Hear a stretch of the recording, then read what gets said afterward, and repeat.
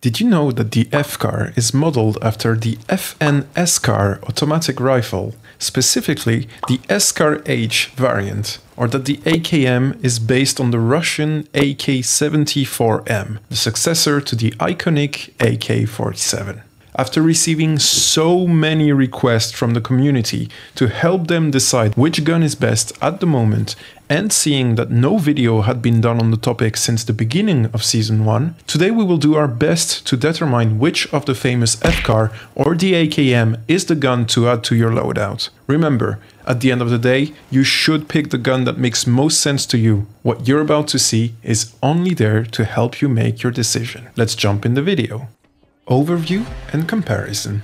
Let's kick things off by taking a closer look at the FCAR. Also known as the Fast Combat Assault Rifle, this versatile weapon is found exclusively on the medium build. It is offering players a balanced performance in various combat scenarios. With a moderate damage output of 22 per shot and a fast firing time of 2.6 seconds, the FCAR is considered as one of the heavy hitters, going up to 211 DPS. On top of that, its manageable recoil makes it an easy go-to weapon for players with proper aim and tracking. As you can see, I have prepared a table detailing all the specs of the weapon. I will not run through all of them to keep things simple, but I will leave a link to the sheet in the description of the video if you wish to look at it into more details. Now, let's turn our attention to the AKM, or Automatic Kalashnikov Modernized. This fully automatic assault rifle is a force to be reckoned with. While it may deal slightly lower damage per shot compared to the FCAR, its larger magazine size of 36 rounds and slightly faster firing time of 3.5 seconds make it a formidable opponent in any close to medium firefight. So, how do these two staples of our favorite games stack up against each other? The FCAR shines with its high damage output and precision shooting, making it ideal for medium to long-range engagements. On the other hand, the AKM's larger magazine size and faster fire rate give it the upper hand in sustained firefights and close-quarter combats.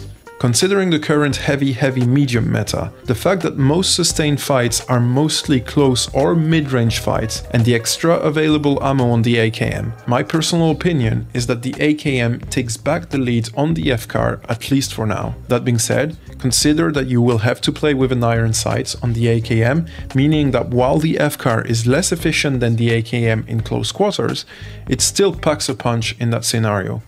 On the opposite side, the iron sights of the AKM make it practically impossible to be consistent at high distance. Let's take a couple of examples.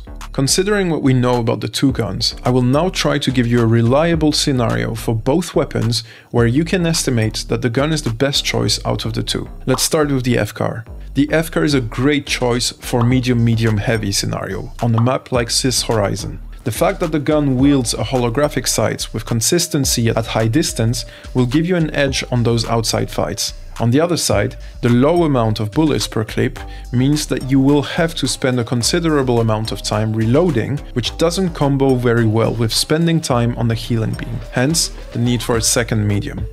The gun itself, boasting a higher DPS than the AKM overall, means that you will be more of a DPS than a support and would therefore combo quite well with a flanker specialization like the dematerializer rather than the healing beam.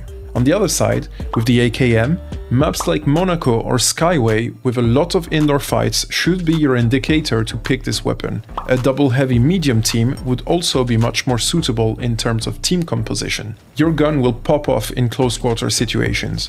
The rest of the time, you can rely on your two heavies to do the bulk of the damage while you are playing the role of the annoying nurse that asks if you took your pills every 3 minutes. One clip is sufficient to take down a heavy if you're aiming somewhat properly, so spend your time healing your heavies, and if you spot an opportunity because a heavy has pushed too far too fast, jump in and make that easy kill.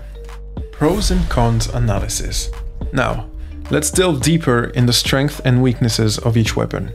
The FCAR's high damage and precision shooting make it a force to be reckoned with in the right hands. Whether you're picking off enemies from a distance or holding down a key position, the FCAR is a reliable ally in any encounter because its damage per shot and critical shot are usually strong enough to act as a deterrent. The enemy will be alarmed from the first damage received, and with the right strategy and reactive team can be the crack in the defenses of the enemy team that you use to push and close the kill.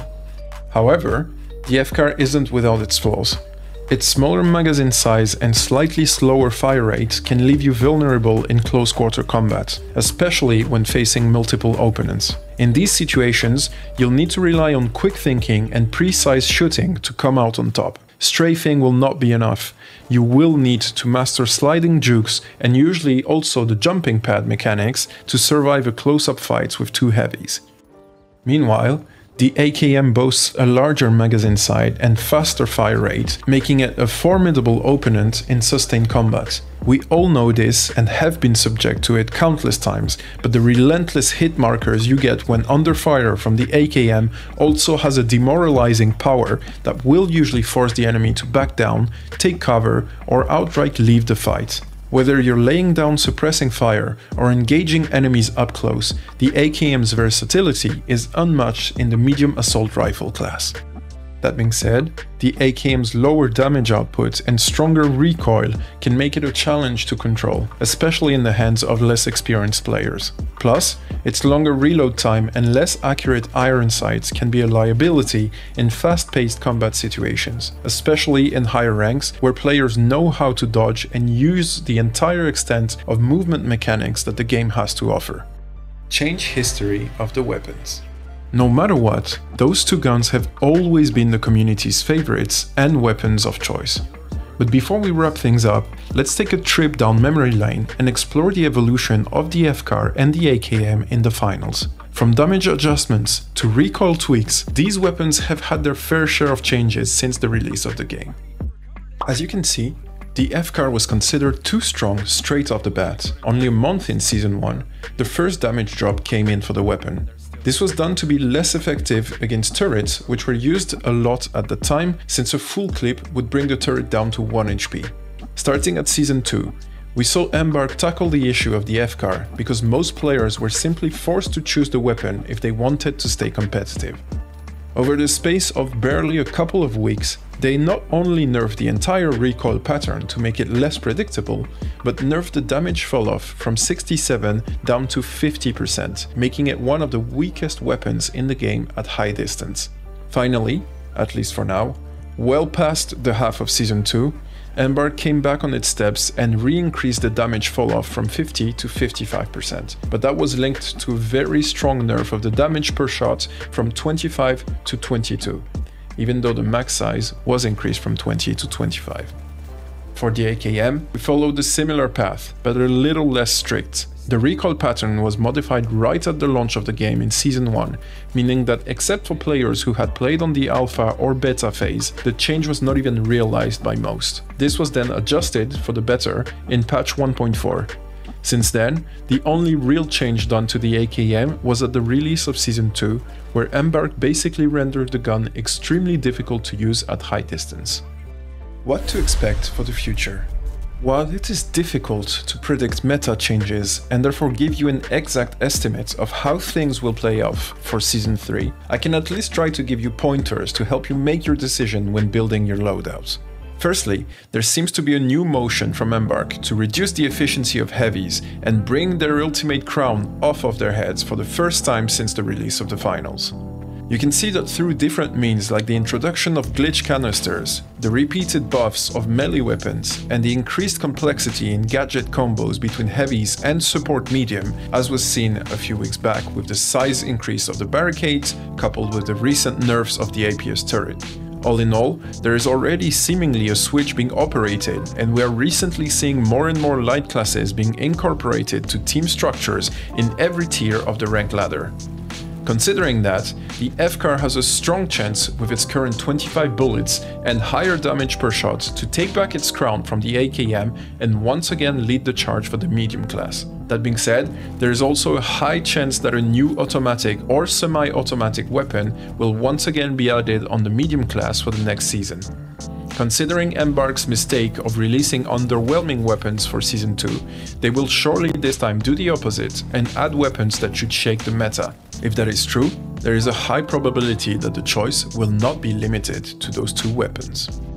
So as you can see, both guns complement each other, and the best answer to FCAR or AKM is, it depends where and how you're going to use it.